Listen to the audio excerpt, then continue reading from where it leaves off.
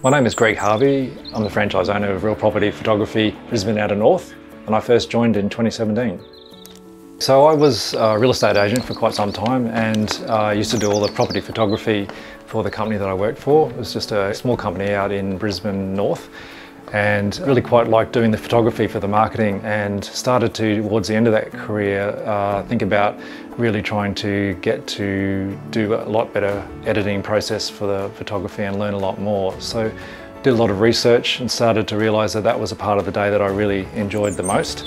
And so more research came across some editing stuff, and it sort of launched me towards realising that there actually was a career out there for photography. I did some research and came across Real Property Photography. I think the thing that attracted me to them was the lifestyle element, the fact that I could learn to do the craft properly, and there was plenty of support to do that. And it was also a low-cost startup. That meant that I could take a risk and sort of still do something else if it didn't work. So for me it was a bit of an easy way of changing career. For me, the best part of being a franchisee for Real Property Photography is the lifestyle, the flexibility of doing work, the fact that I learned a lot of new skills, doing the drone, doing the virtual tours, floor plans, etc.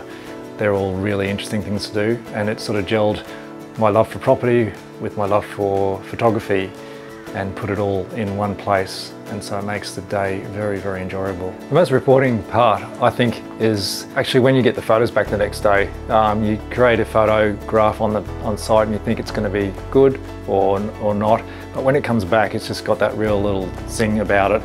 And then you get to send it to the property agents, and they come back and say, oh, that was fantastic. That's really rewarding. And also the fact of it's a different place, different people every day is something that's really, really good. Makes it a much more interesting week than the same thing day in, day out. I think the best advice I could give is to be patient while building a business and to use the systems that are provided, because they do work.